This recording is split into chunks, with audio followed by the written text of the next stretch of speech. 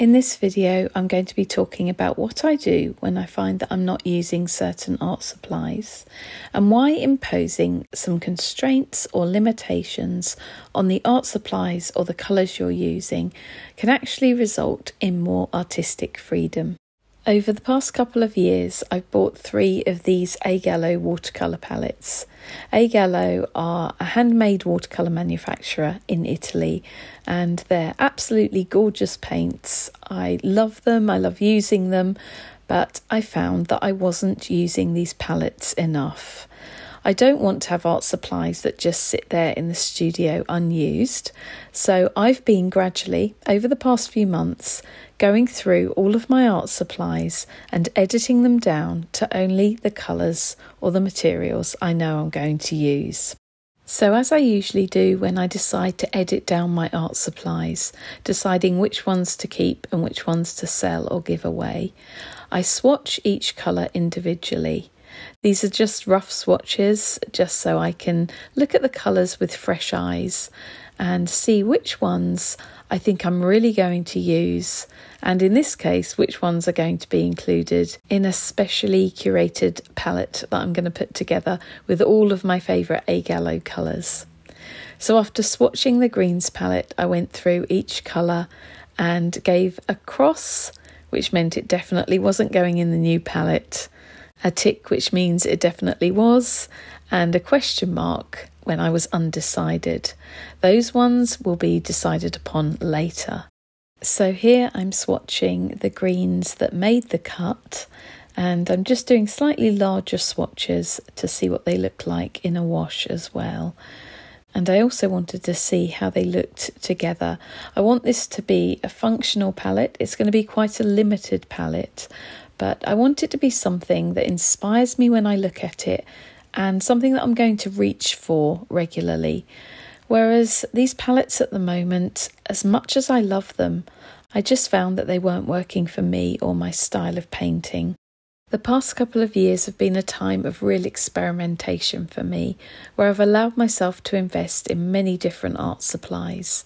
But as I go along, I'm really refining my colour palette, my style, and I now know what I really like and what I'm going to use.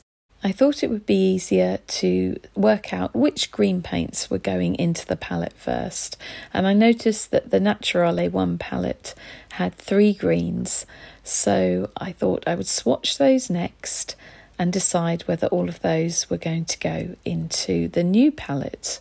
One of them is actually, I think it's called slate grey, but it definitely leans towards green, so for the purpose of this palette we're going to call it a green. I decided that all of them were going to be included, and then I moved on to swatching the blue palette. I remember last year when I bought the blue and green palettes, I was really excited about them. I tend to love groups of colours, like the same colour together, and the variation in the greens and in the blues was just really inspiring to me. But what I hadn't thought about was that I just don't tend to use some of these colours in my work. I also think this coincided with a phase last spring when I was trying to move into using brighter colours. I'd made some spring-inspired artwork that had used slightly brighter colours, and so I thought maybe I was moving more into that direction. But as the year went on, I reverted back to the colours that I love and that I feel give my work the unique character that it has. I think it's great to try new things in your art, but sometimes when you're pushing it a little bit too hard, your art can start to lose the special quality that it had in the first place, the thing that makes it uniquely yours. And I find when I use brighter colours in my work, this is what happens. This is not to say that I don't have an appreciation for brighter colours. You can appreciate something whilst at the same time knowing that it's not quite right for you. Over the past few months, I've noticed something interesting happening. I seem to have become overwhelmed by choice. Now, you would think that having a lot of choice of art supplies or colours would be liberating, but it's strange. It actually has the opposite effect. It can make me feel unsure of which palette to reach for, and sometimes I end up sitting there almost paralysed because I don't know which one to choose. There's just so much choice, and how do you narrow it down? Well, one thing I've found helpful is to get rid of all of the colours that I'm just not using or that don't inspire me. So I've been doing this with all of my art supplies, whether that's inks, coloured pencils, watercolours, acrylic paints, gouache, acrylic gouache, neo colours, absolutely everything. I've gradually been going through my entire stash of art supplies, firstly swatching all of the colours and then gradually editing them down.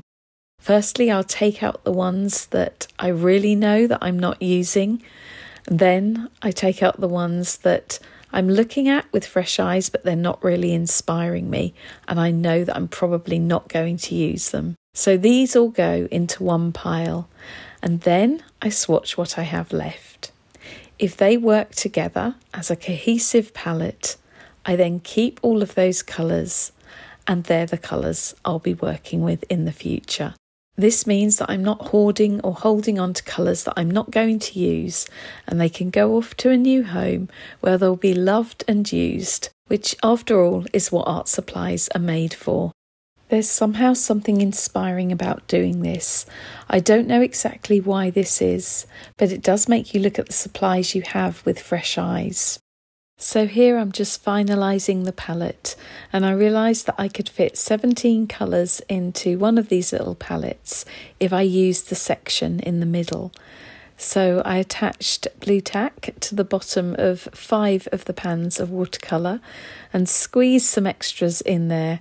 So I've made a beautiful palette full of gorgeous greens, blues and earth tones.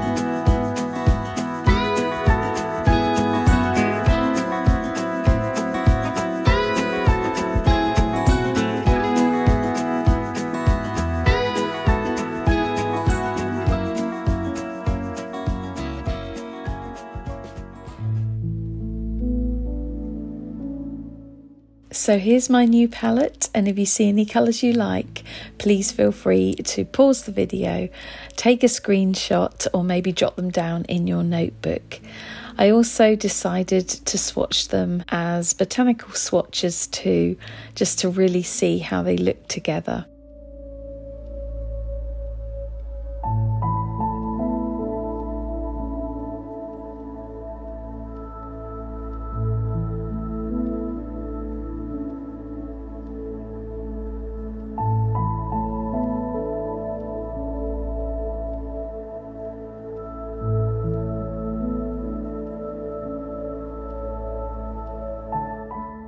I'm now going to work on a painting inspired by a prompt from the Woodland Art Challenge on my Patreon. I've challenged myself to use just this palette of colours that I've put together and one white gouache paint. I'm using the Winsor & Newton Designer's Gouache in permanent white to add to some of the colours in this palette when I want to layer over the top and make a more opaque colour. I hope that you enjoyed watching the process of this painting, and I also hope that you enjoyed the video or perhaps found it useful or inspiring in some way. If you did, please don't forget to give it a thumbs up, as this really helps my channel to reach a wider audience. Thank you all for watching, and I'll see you again soon in another video.